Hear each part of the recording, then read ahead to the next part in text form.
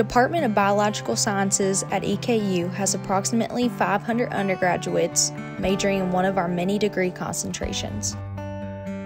The Department of Biological Sciences at Eastern Kentucky University offers bachelor degrees with a broad range of degree concentrations in biology, biomedical sciences, and wildlife management. Our faculty teach in classrooms and labs on a daily basis, but also guide both graduate and undergraduate students in independent research projects, many funded by outside agencies like the Environmental Protection Agency, National Institutes of Health, Earthwatch, and the Kentucky Department of Fish and Wildlife Resources.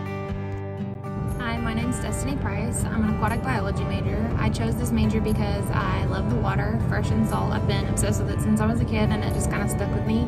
My advice to undergrads is this program is kind of difficult. It's not the easiest, but it was definitely worth it.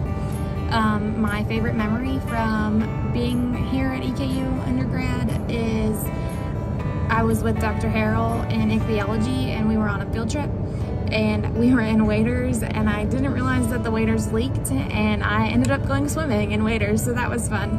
Hello, my name is Brianna Heisel and I am a biomedical science major.